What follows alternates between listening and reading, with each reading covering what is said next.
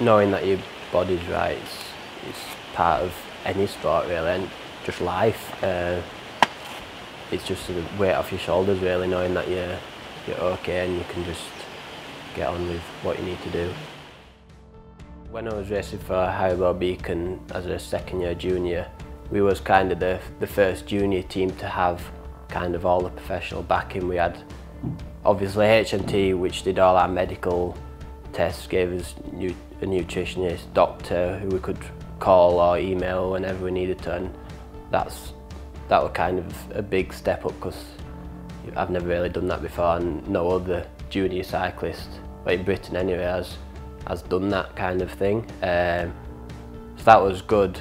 Obviously the medical side of things, knowing that your body's okay and you're fit to race, and then all you've got to concentrate on is training and racing, then you don't have to worry about anything. Well, this year there's a lot of big UCI races and big British races actually, but for me there's a few races that I want to do well in. First of all, there's like Rutland Classic and some other one-day races maybe in Belgium and Holland.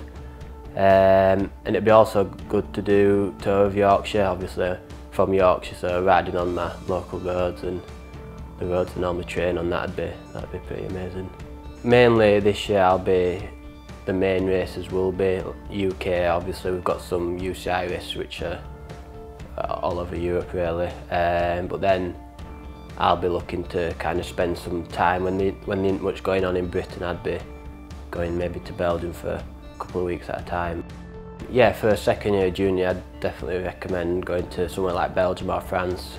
Last year when I've been there I've learnt so much more about racing and even just the lifestyle of a cyclist, which obviously helps a lot. I'd probably say I've learnt just as much in 7 months of being there as I have since I was maybe 12 to 18, which obviously is massive really.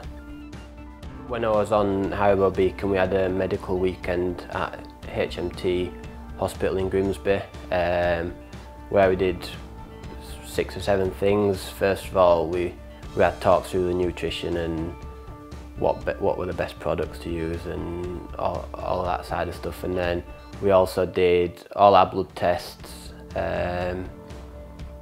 We did an echo test on our heart, which was obviously a big thing with a few of my friends I know who have had problems with their heart, so that was quite close to me and obviously close to Barry as well.